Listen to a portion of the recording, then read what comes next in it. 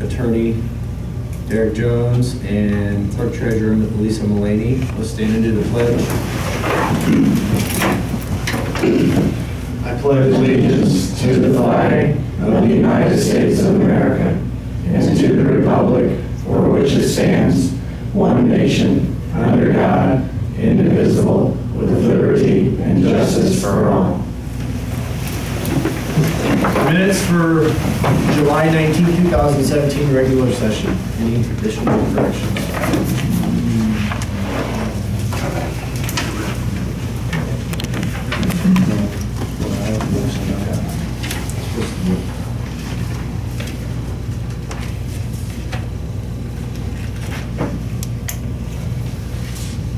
I make a motion to accept the minutes. Second. Got a motion and a second. All in favor say aye. Aye. Motion carries. Citizens input. I'm going to put this under new business. Oh, you got something else?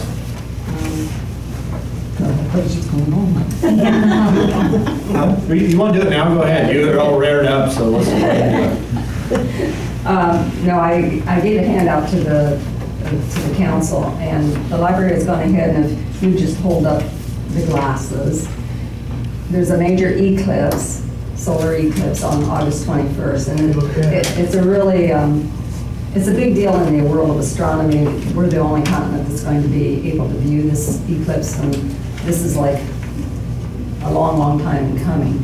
And we have gone ahead and ordered and gotten in 1,000 pairs of these viewing glasses. We will not see the total eclipse here. Indianapolis will be about a 91% of total eclipse. We'll probably be more like 88, 85%. So that means that it's not, the sun is not going to ever be totally eclipsed here, and there will be a rim that is going to be visible. This is going to occur around 2:30, 2:35 in the afternoon on that Monday. And our thing was, this is very dangerous for kids or anybody to be looking at an eclipse without these, kind of like a 3D glass. And they are certified by OSI or somebody that certifies these as being safe to use. So we wanted to be able to give one to every student at the school, as well as the staff, support people, whoever would be at the school at that point in time, because this is actually going to be going on when they are released from school. And I know there's a little discussion going on whether this remains a regular school day, maybe an E-day, and that decision, it was just in discussion today. We just kind of threw that out. So I don't know that that's even a possibility, but it would be very dangerous for it. I think the younger the child, the more dangerous it will be, because the less they're going to understand about how dangerous, and oh, I can just sneak a peek. These are only good to look at for 3 minutes, and then you need to look away, even with the glasses. So, I mean, it is considered very possible. So our cost for this is $320, and so for various reasons, I haven't gotten out to other groups. I'm going to go to Lions Group, I'm going to go to our Friends Group, and probably the Old Gold Club and the town to see if they will help us with the expenses. And like I said, the expenses ended up being about $320, and we bought them off of Amazon. And, yeah. Is this going to go out too? I mean, you have yes, that would be given to all the kids at school. So, what kind of expenses is this though that you have? Well, we haven't really, I suppose, ink, and I didn't figure that into the expense, and I don't know whether we're going to print them or if the school's going to print them. Somebody will print them so that the kids get those and the parents will have that.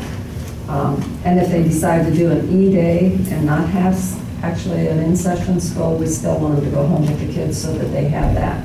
And then we're going to put a program on August 15th at the library. We have the president of the Warsaw Astronomical Society, and he's going to come in to speak to the issue of what it is. And people who attend that at the library will get a pair of glasses, and then we might have 250 pairs, I think, not spoken for, and then our patrons, we may sell those for either 50 cents or $1, and that would help us cover some expenses. So if people are willing and can throw in $50, that would be helpful.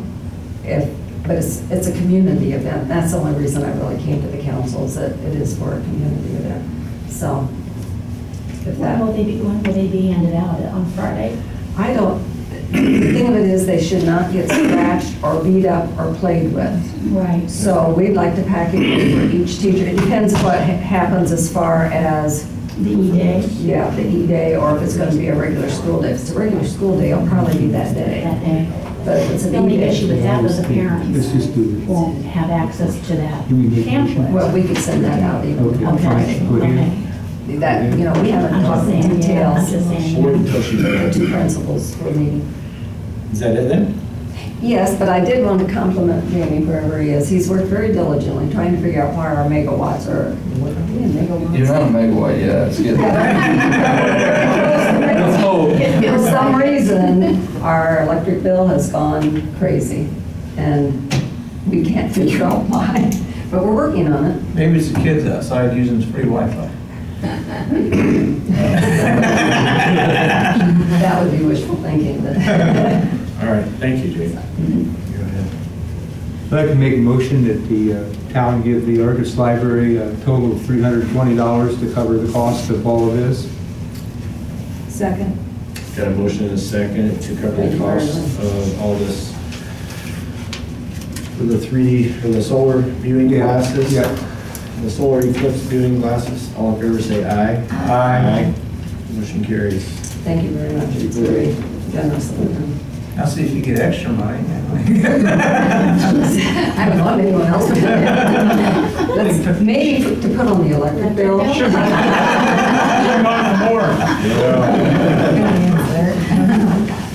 All right, any other citizens input? Yes, Mark?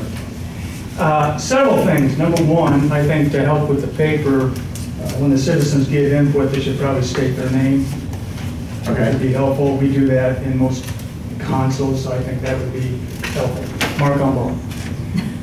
First thing, my wife's birthday is today. Suzanne Umball is.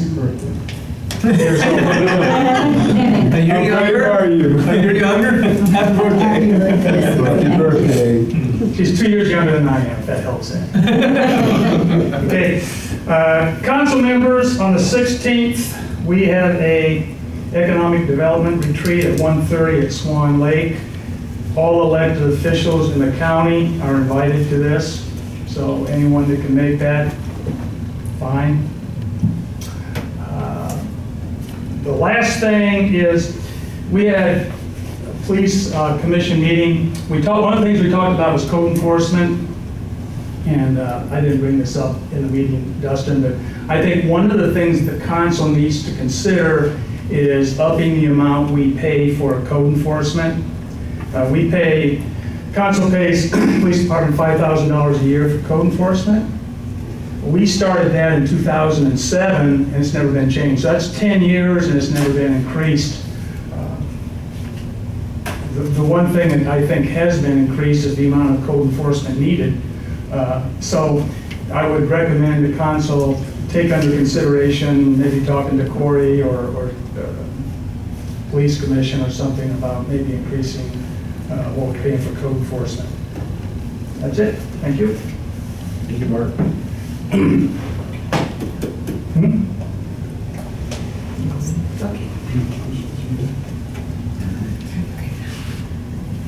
Any more citizens input? We're gonna move on. Old business, attorney report. You guys will keep it short and sweet tonight. Only one thing to tell you on the 405 South Michigan Street, that letter went out just yesterday. And basically just kind of provided a highlight of the things that Chuck had in his report that he was here for last time.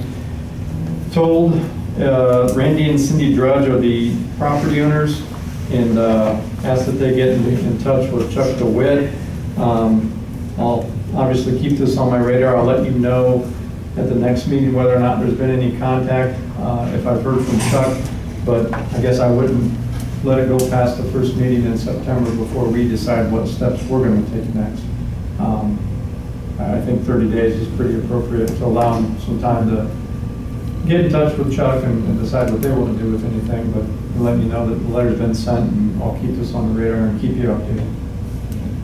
On that, Jamie, I saw somebody down there today, had a vest on and everything, and they were, do you know anything about? No. Okay.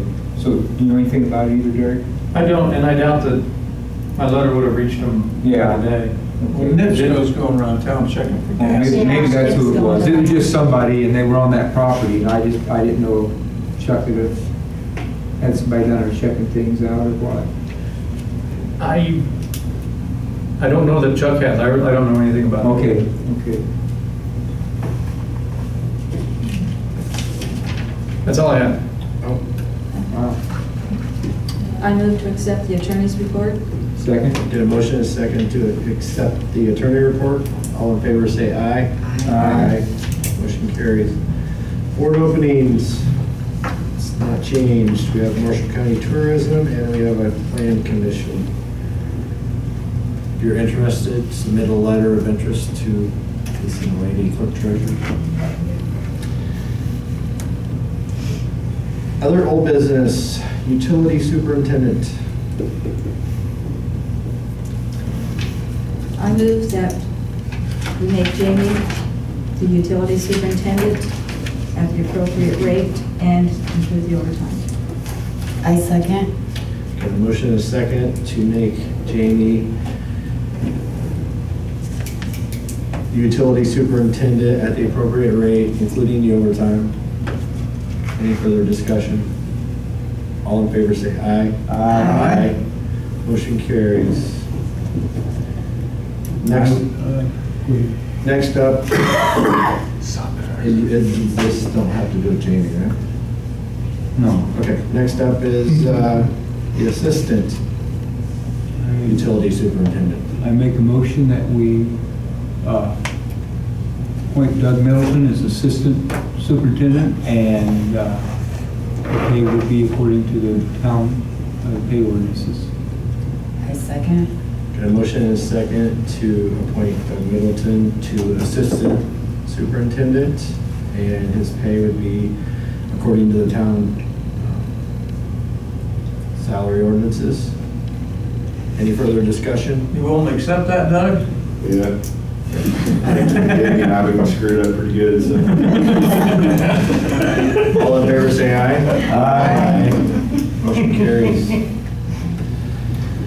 Next up is new lineman. I make a motion to let Jamie hire a new lineman. I'll second that. Got a motion and a second to let Jamie hire a new lineman. Any further discussion? All in favor say aye. Aye. Motion carries. Any other old business? Now we're going to new business. Community Center Fairgrounds. Suzanne's going to present this. Rob Herford, who is president of the Fair Board, contacted me last week. They are applying for a grant through Oprah for a community center at the fairgrounds. And he was wanting the town's support. They would like a letter, so I have a letter prepared for the council members if they choose to sign it. It just says, as town council members of Argos, we would like to express our support for a community center at the Marshall County Fairgrounds located in Argos. We feel this would be an asset to the community as well as to the fair. Many within our community have expressed a wish for such a facility, so we are excited for this possibility. We feel such a facility would be well used by Argos and the surrounding communities. If there's any way in which you may help to facilitate this project, please let us know. Sincerely, town council members. So they are applying for a grant and would like our support. Absolutely. Oh, yeah. Great. Yeah. No problem. Do we need a motion from that? Yes. I don't think. I don't think we do. It says on the letter you do it, doesn't I make a motion. it? It's just, Yeah, we'll just sign it. We're just signing Okay. this. She's got it already. You got a form sign these individually, or you No. just want to sign one? We have one letter to sign. Okay. Goofy question. Thank you, Suzanne. Goofy question. If we decide to go, is this putting us on any liability with Oakland as a grant? I don't see how it would. Okay. Because I know we're only allowed one Oakland grant at a time. I mean, like the town would go for something. I don't want to. This is just a support. Yeah, the town's not applying for the grant. Okay. the way I'm- We're just supporting it. Marshall County Fairgrounds. Yeah, I'm just saying we're supporting. Gotcha. That's Marshall County Fair Board. All right. Next up on new business is engineering for the Shell building. Jamie, you want to get in on this? It's for the engineering for the water and sewer out front of the Shell building, so, Up to that. yeah. I'll move to go ahead and let Jamie start the process of the engineering. Right, get an engineering company to come in and, a second. A motion is second to allow Jamie to start the process, get an engineering company to come in for the Shell building. It'll be for the utilities for the Shell building. Any further discussion? All in favor say aye. Aye. Motion carries. Any other new business?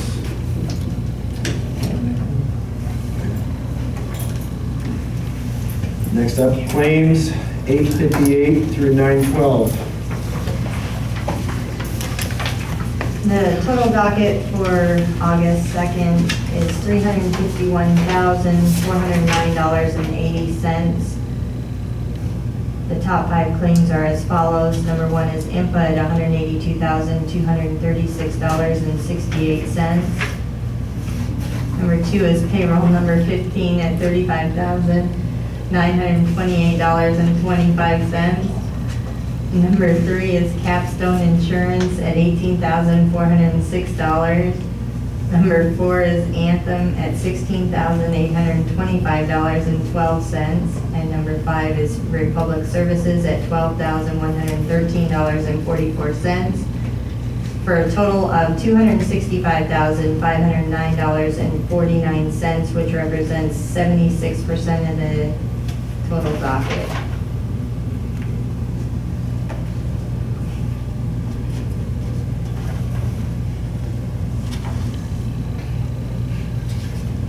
I make a motion to accept the claim docket.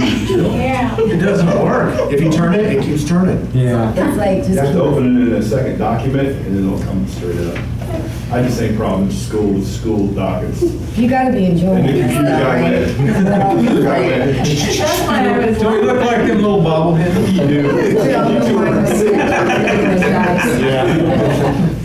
This is your comedy hour.